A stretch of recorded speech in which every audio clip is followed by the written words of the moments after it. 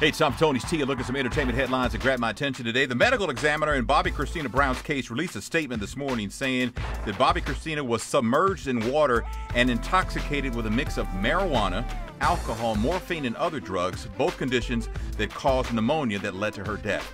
Records from her autopsy were ordered unsealed yesterday.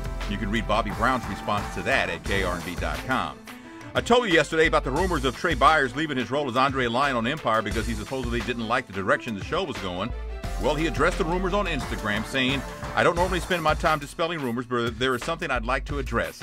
I have nothing but love and respect for Empire and all who are involved on the show. I have a fabulous relationship with Fox and hold myself to the highest standards professionally." You can read the rest of what he had to say at krnb.com.